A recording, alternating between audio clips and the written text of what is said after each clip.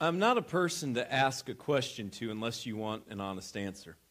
Like sometimes people ask questions, but they don't really want an honest answer. For instance, how's my new haircut? Or if you ever go clothes shopping, how does this make me look? Gentlemen, there's only one way to answer that question.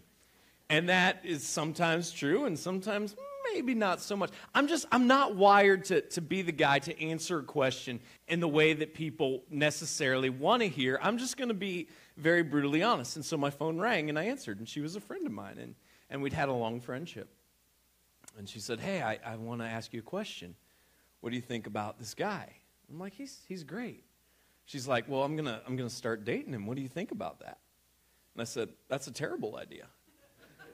And shockingly, this was not the news that she wanted to hear.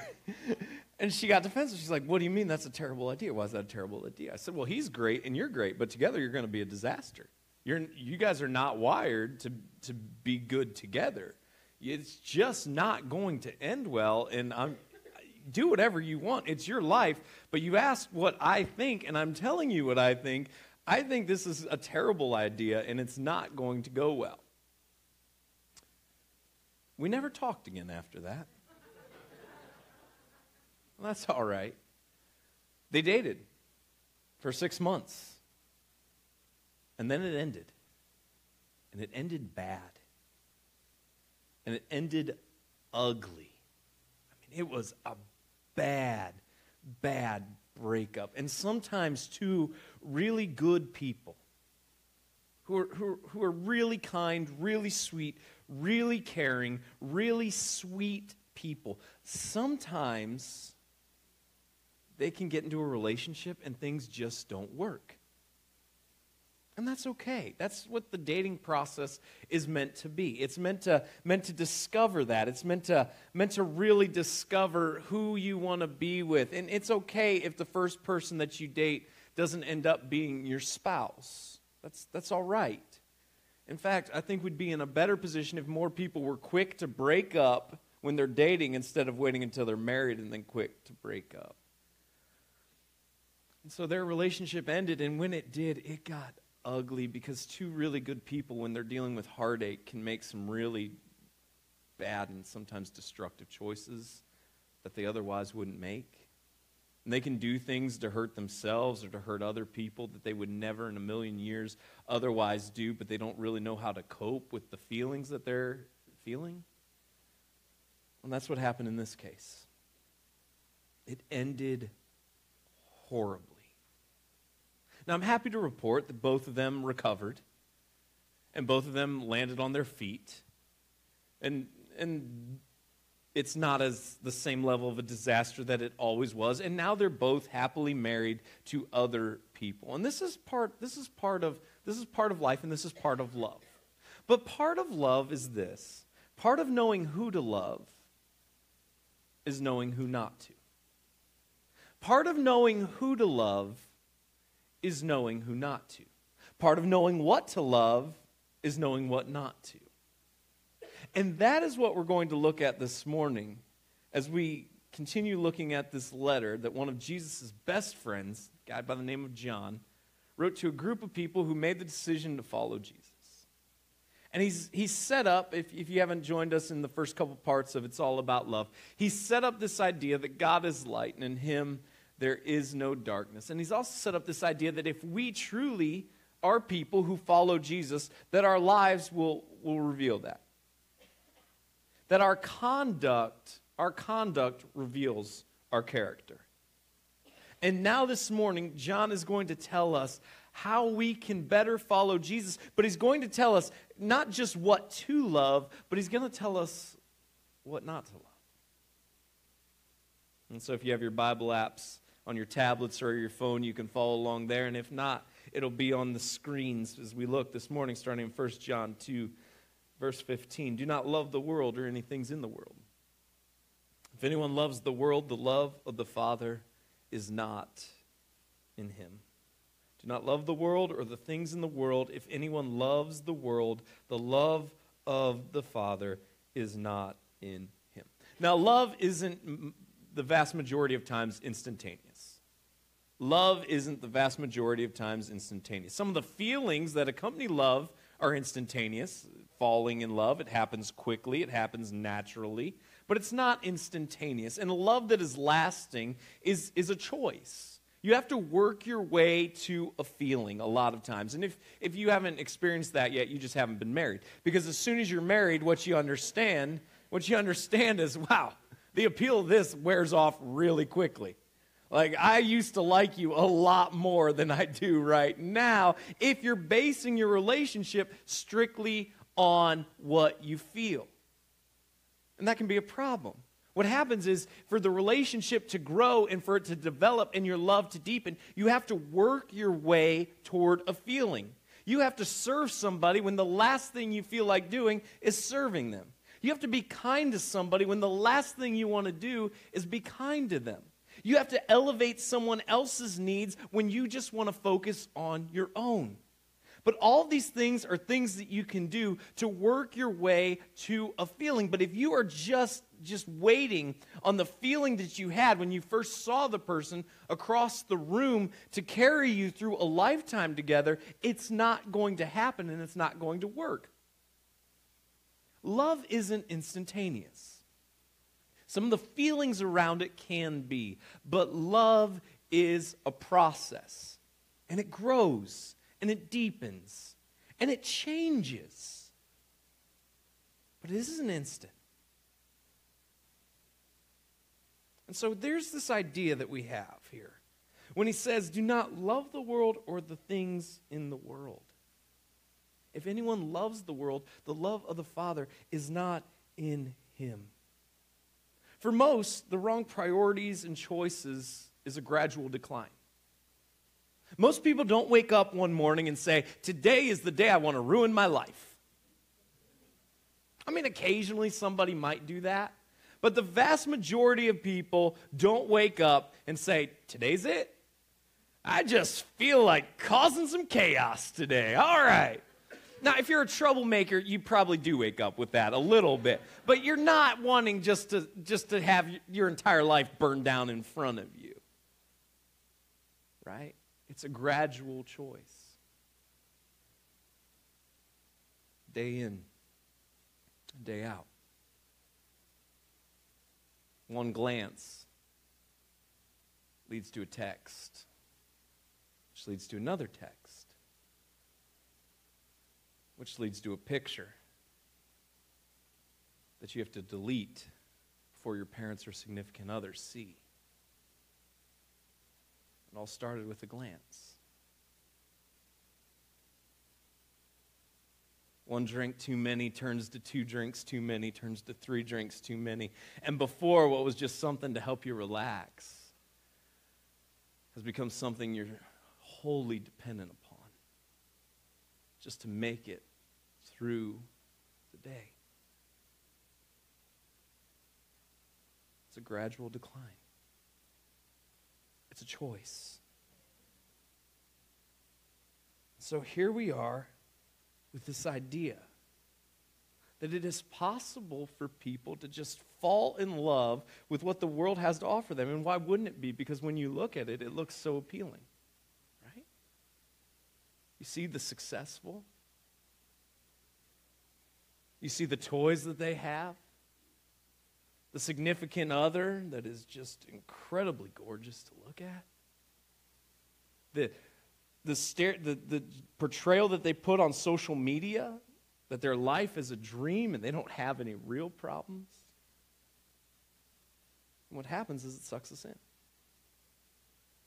That looks fun. And this is the problem with sin. Sin is fun. If it wasn't, we wouldn't do it. It's fun. And the problem is, it feels good at first. It's just a little lie. But I was able to spare their feelings by saying it. So I feel good about myself. Why would I feel bad about that? It didn't hurt anybody. In fact, it maybe maintained peace in our relationship. I feel good about that. But it grows. And it grows. And so this morning, what we have to do right now is we just have to look at ourselves and we have to ask the question, what do I love? What do I love?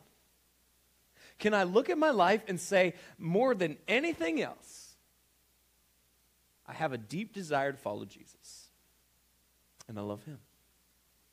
Or if we inventory our lives and do the tough work of really looking at who we are as individuals into the areas of our lives that we keep hidden and tucked away from everyone else to see,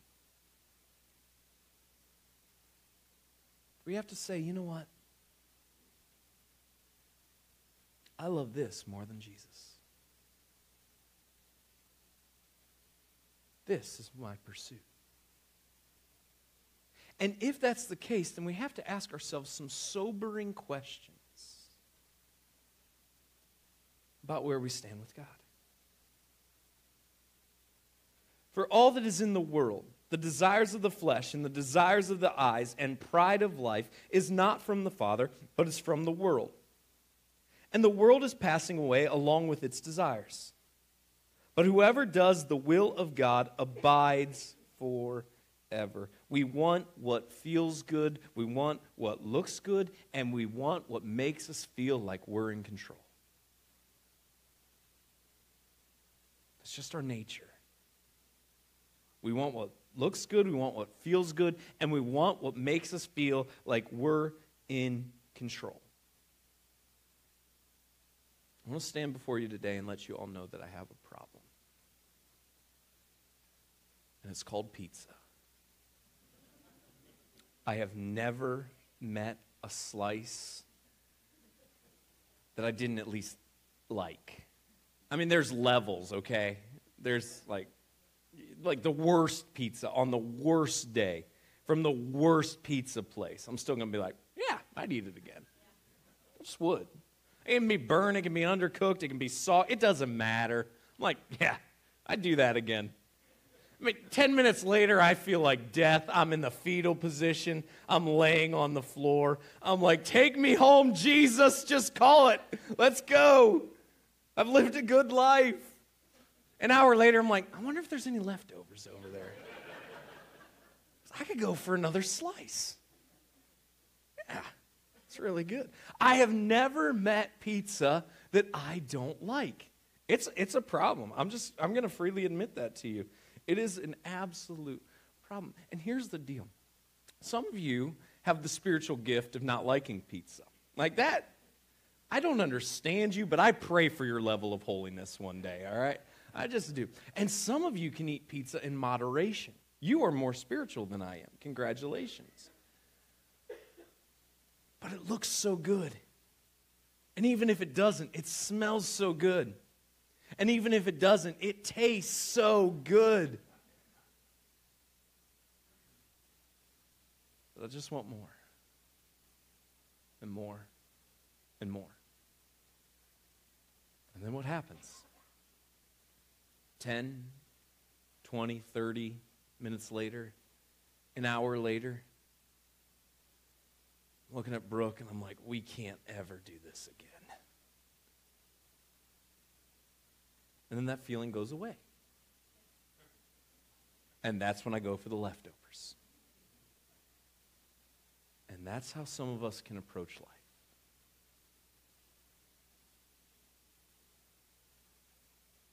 It feels so good. It looks so good. It makes us feel like we're in control. And then we get hit with reality. And we feel absolutely miserable. And then that feeling fades. And we're ready to repeat the cycle. Children, it is the last hour. And as you have heard that Antichrist is coming, so now many Antichrists have come. Therefore we know that it is the last hour. They went out from us, but they were not of us. For if they had been of us, they would have continued with us. But they went out that it might become plain that they all are not of us. And so John here is saying, listen, the end is near. The end is near, and in light of eternity, just understand this, the end is near, and none of us know when that time is coming, but God will ultimately redeem everything. God wins in the end, and in light of eternity, the end of this trouble, the end of this chaos that we see is near, so take heart, those of you who know Jesus. And he's just saying, there's the Antichrist is coming. There have been many Antichrists. That's anybody who's opposed Christ. Okay, anybody who's opposed Jesus have been lumped into this category.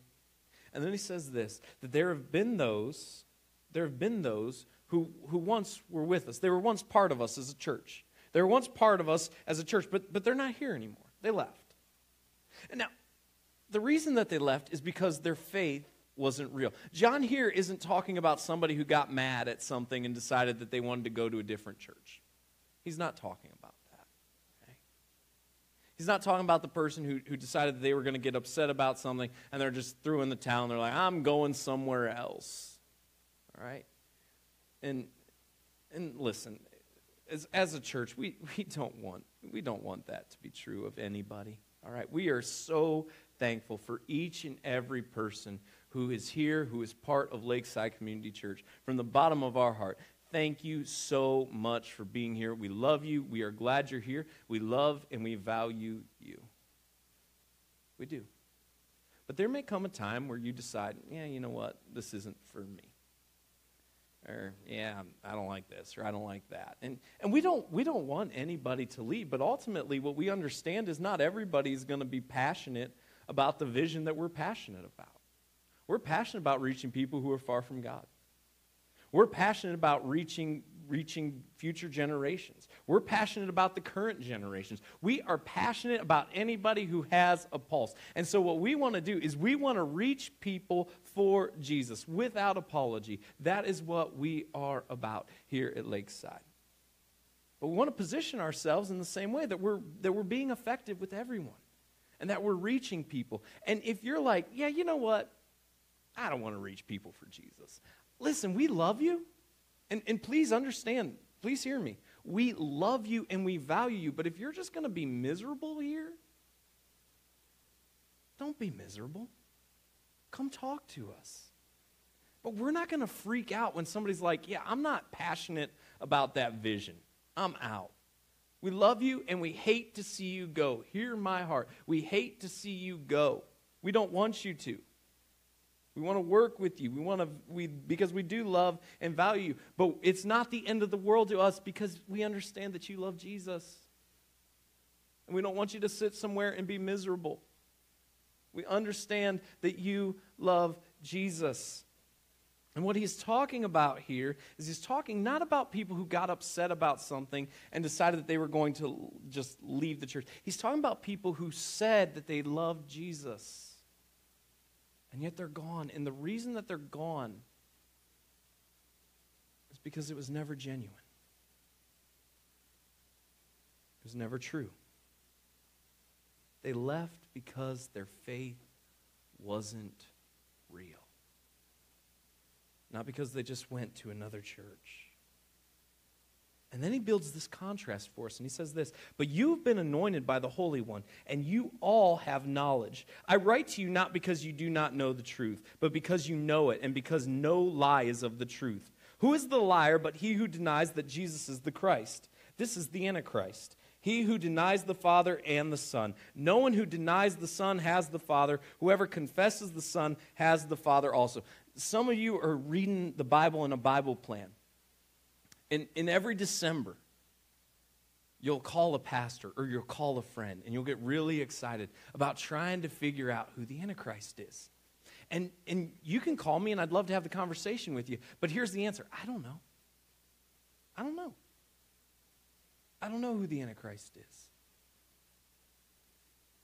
But here is how you can know. Here's how you can know. That they will oppose the Father and Jesus. Here's the deal. Test everything you hear.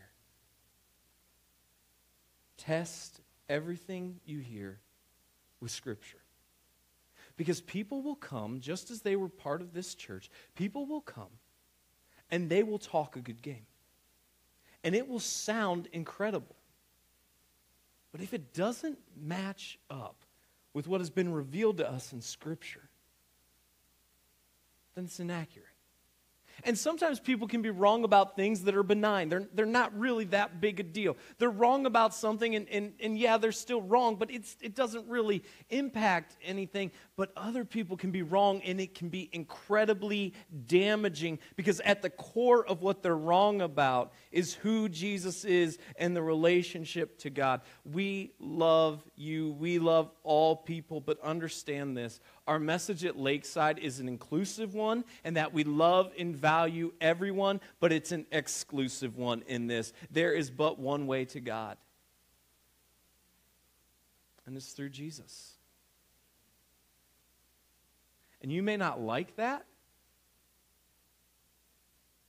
but in all love, it doesn't really matter whether or not you like it. We don't get to determine that. God does. And we're going to love you enough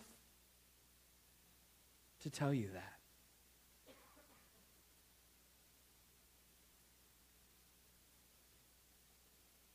This is why it is so important to be engaged and to be invested in reading Scripture. And so if you don't already have it on your phone or on your tablet, I'm just encouraging you, download the Bible app right now. Within that, there are literally thousands of plans that if you don't engage with Scripture at all, you can start with something as simple as a verse of the day. Enable notifications on your device, and they will send you the verse. So literally, all you have to do to engage Scripture is look down at your phone and read a verse. It is that simple. And if you're not engaging at all, this is a great place for you to start. And so download it, enable your notifications, and get the verse of the day if you're not doing anything. And then after you're there for a while, and after you read the verse, and after you think about it for a little bit, then start to read a couple verses. Give yourself just 5 minutes. Just 5 minutes at some point in the day. And if you don't have 5 minutes together, then split it up and just make it a couple minutes here and a couple minutes there. And just start engaging with a couple verses. And just see how your life will be different once you engage with Scripture. This is the way that God has chosen to communicate with us, His people. And if you're like, I don't do the technological thing, then get a Bible. And if you already have a Bible, then just start engaging with it for a couple minutes a day. And if you don't have one and you don't do the technological thing, we'll get you one. But if you have the technological thing, just download the Bible app. It's going to be easier and quicker than us giving it to you. You'll have it right now. It'll be instantaneous. But wherever you are, make sure that you are engaging with Scripture. Why? Because we are inundated with messages. We are inundated with opinions. And it seems that in our society, if you shout the loudest, then your opinion carries more weight. Make sure that with all the messages you're hearing, you are leaving room to hear from God. Because you are going to be inundated with lies and with false messages. There's a recent psychological study, and somebody said the average individual hears over 600 lies a day. Over 600 lies a day. And I'm pretty sure this study was done before all the political advertising was going on. So we've got to be at least 6,000 right now. It's incredible when you think about it. And then when you're like, wow, that's so many lies. And then you're like, oh, I wonder if I'm part of that. I wonder the little subtle things that I've embellished. I wonder the little things that I don't even think twice about. And I'm like, I'm not really sure that that's true. So in a culture, in a society where we're inundated with lies, make sure that you're embracing the truth. Make sure that you're engaged with the truth. Let what you heard from the beginning abide in you. If what you heard from the beginning abides in you, then you too will abide in the Son and in the Father. And this is the promise that he made to us, eternal life. Engage the truth. Engage the truth. I cannot stress enough how important it is for those of us who want to follow Jesus to be engaging with God in what he's revealed to us. Engage the truth. The only way that we can let something abide in us, the only way that we can let something grow in us is if we're engaged with it. And so it starts just with the simple step of just starting to make sure that it's something that we do and it's something that we're consuming. And then after we consume it, we allow it to go to work in our lives. We consume it and then we abide in it by allowing it to grow, allowing it to change our thoughts, allowing it to change then, after it's changed our thoughts, our behavior. But we must be engaged with the heart of God. And this is the promise that he's given to us. Eternal life. This is the hope that we have. I had to go back to Ohio this week to be a part of a funeral of my wife's grandmother. She had asked that I would be part of her funeral service. And so we traveled back to Ohio and was there for the funeral and got to play a role in that. And I looked around the room, and her grandmother was someone who had the hope of Jesus. And so we grieve that she's gone. We grieve that she's passed away. And yet we grieve with hope because she's no longer suffering. And she's with God. But as I looked around the room, the contrast that I saw between those that I know because they're family, between those that I know have a relationship with Jesus and understood this dynamic, and those who've made the choice for whatever reason not to have the relationship with Jesus. The contrast couldn't be clearer. And what was the difference? Hope. This is the message of love. This is our message. That we have hope not because of the things that we have done, because we have nothing to offer God. But our message of love is that God loved us so much that when we had nothing to offer him, and when we were without hope, God reached down and provided us a means to have a relationship with him. When we were hopeless, he provided us with hope. There are many who don't understand this message. And so all the more reason that we need to cling to that which the world around us does not understand, but is available to those of us who have made the decision to follow Jesus. I write these things to you about those who are trying to deceive you. But the anointing that you receive from him abides in you, and you have no need that anyone should teach you. But as his anointing teaches you about everything and is true and is no lie, just as it has taught you, abide in him. There are those who are trying to deceive. Don't let them be successful. Abide in God. When I was a kid, we went to the sand dunes in North Carolina. And we're located here. You have plenty of wind that you can fly kites.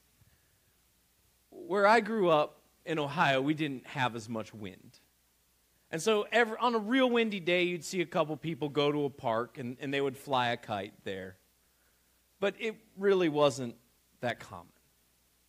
And so when we went to the sand dunes in North Carolina, you just see all of the kites, and there was plenty of wind.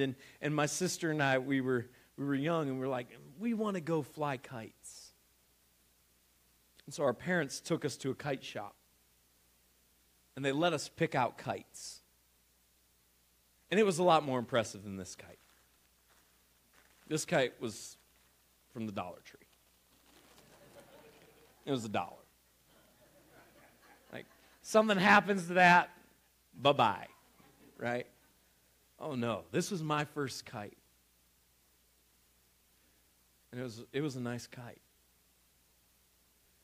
I got to the sand dunes, and my dad helped me get my kite up. And it was flying, and the wind was vicious, and it was just whipping around. And then he went over to help my sister get her kite up, along with my mom. And he left me alone. And something happened, and I don't know what happened. I was just a little kid. I'm sure I screwed it up somehow. It happens. That's what I do with things. I mess them up. I'm all right with that. But somehow the handle was coming loose. And I didn't want to let my kite go. And so I grabbed onto the rope as the kite was in the air. And I held on for dear life with all my might. In my hand, I can still feel it. It was on fire. And it hurt. I didn't want to lose that kite. And I started crying. And in the tears, my dad came running over to discover what had happened. And he couldn't believe that I'd held on to the kite. Because I valued that kite. And I didn't want to let it go. And I held on to that rope with all my might.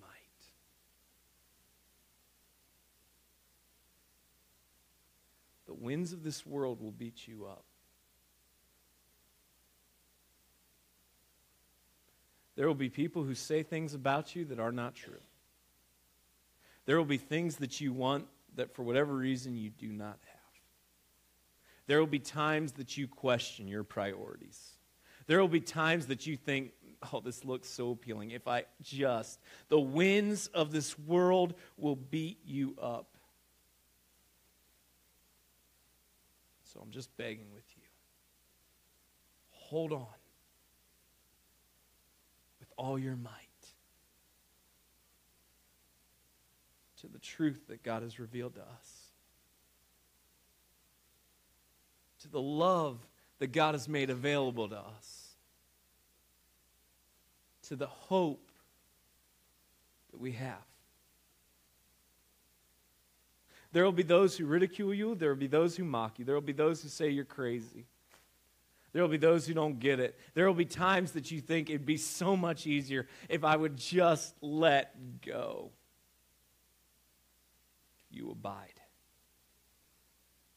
You hold on to the truth with all your might. And never let go. And now, little children, abide in him, so that when he appears, we may have confidence and not shrink from him in shame at his coming. If you know that he is righteous, you may be sure that everyone who practices righteousness has been born of him. Your conduct reveals your character. Your conduct reveals your character. I want to leave you with this. So much of our lives, we focus on enhancing our competency. We try to acquire new skills. We try to become better at certain things. A lot of our jobs are built around this, that we're acquiring new skills, we're trying to better ourselves professionally. So much of our lives we spend building around enhancing our competency. I want to challenge you as followers of Jesus. Let's make sure that as much as we're trying to enhance our competency, we're enhancing our character. That we're not just working on new skills, but we're making sure that we're working on ourselves. That we're making sure that our conduct lines up with that which we say, because our conduct reveals our character. And if you want your conduct to line up with what you say, and if you want better character, the best way to work on your character and not just your competency is to engage with the heart of God. And it's been revealed to us in Scripture. And so, Lakeside, let's cling to that hope. Let's cling to that truth. And let's make sure that our conduct points to the transformation that God is doing within us. God, I pray that you'd help us. Help us not love the world. Help us abide in you. Help us cling to you, to the truth.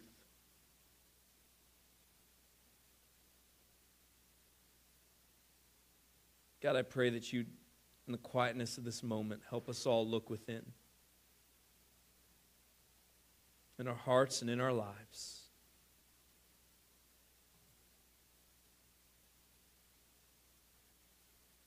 Help us see what's there that needs to go.